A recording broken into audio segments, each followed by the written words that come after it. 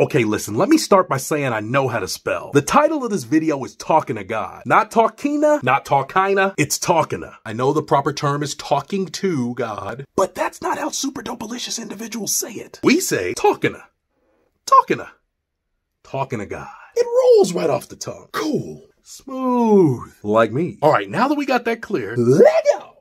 Hey. And this is the music I play at the beginning of every one of my videos. This is my place in my channel, my station. Like and subscribe, hit the bell for post notification, so you won't be waiting. Pushing the good gospel vibes and we stomping out Satan. All on the video. Here we go, here we go. Donnies, Donnies, Donnies, Donnies, Donnies, Donnies, Donnies, Donnies, Donnies.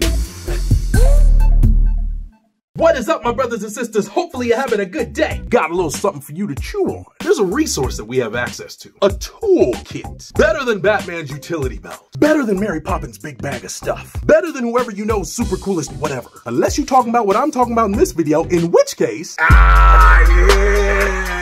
You know what's up.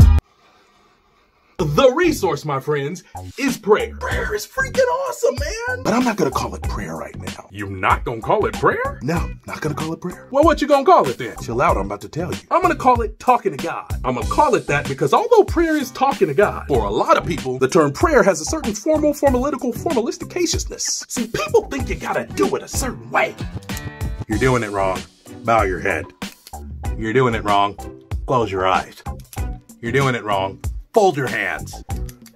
Wrong again. Bend the knee. Shadow Game of Thrones. Bowing, kneeling, standing, laying across the floor, hands folded, hands raised. I mean, who came up with this stuff? Actually, I think there's a legit ancient reasoning behind this. When you place yourself in these positions, it symbolizes submission, humbleness, trust in God. So it's not a bad thing, but you don't have to be in those positions to be in that mindset. Self-high five. Author Max Lucado says, the power of prayer is in the one who hears it, not the one who says it. Oh yes, you better preach, Max. So say it how you feel it. The important thing is that you're talking to God. Listen, talking to God is just dope. Talking to God is like better than the best massage you've ever had. Like better than the best food you've ever eaten. Food so good that when you eat it, you just gotta shake your head like, Are you real? Look, amazing things happen in prayer. Let me give you an example. Imagine you're angry, like super duperlicious angry. This is talking to God when you feel like that. Yo, God. What up? You look different than I thought you would. I look how you feel comfortable talking to me. Huh? It's like the Captain Marvel movie. Oh, okay. Anyway, God. What up? Yo, my kid, I'm about to... I know. This kid had the nerve to... I know. Oh, God, I'm about to... I know you about to. I know what you should do. Of course you know what I should do. What should I do? Let it go. Let it go, exactly, God. I knew you was... Hold on, what you said now? Let it go. Now, why in the heaven's glory would I do that? I'm over it. Let me ask you something. Okay. You want to be stressed out? No. You want to be mad at your kid every time you see him? No. Let it go. You can calm down. They can calm down. It'll be dope. But let it go, though, God? Let it go. Take him to ice cream. Talk about what happened. I got to take him to ice cream, too? It's on me. What you mean it's on you?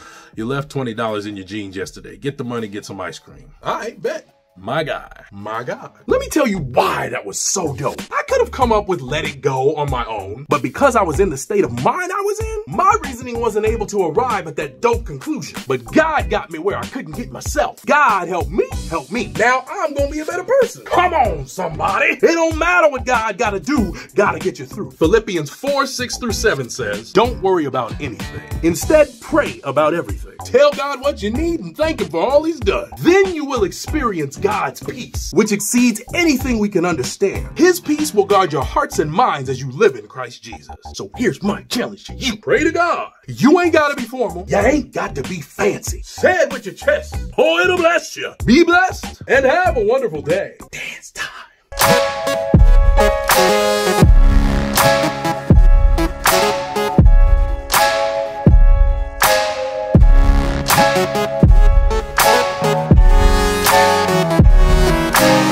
Come on, somebody.